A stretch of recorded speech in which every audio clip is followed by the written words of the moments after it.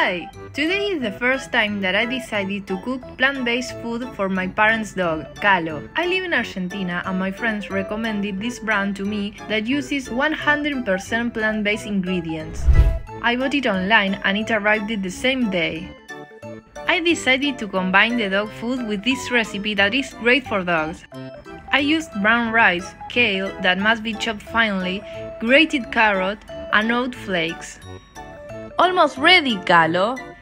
I let the rice and kale mixture cool and combined it with the dog food.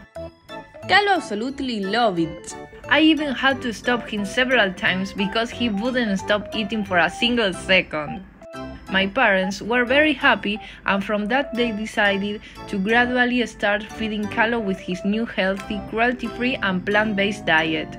We lay in the sun digesting our food for 2 hours and then we went for a walk. It's really powerful and stimulating to see how by making small changes we can create a new reality. Together we are all dreaming of a world that is more just, peaceful and healthy for all the living beings that inhabit it.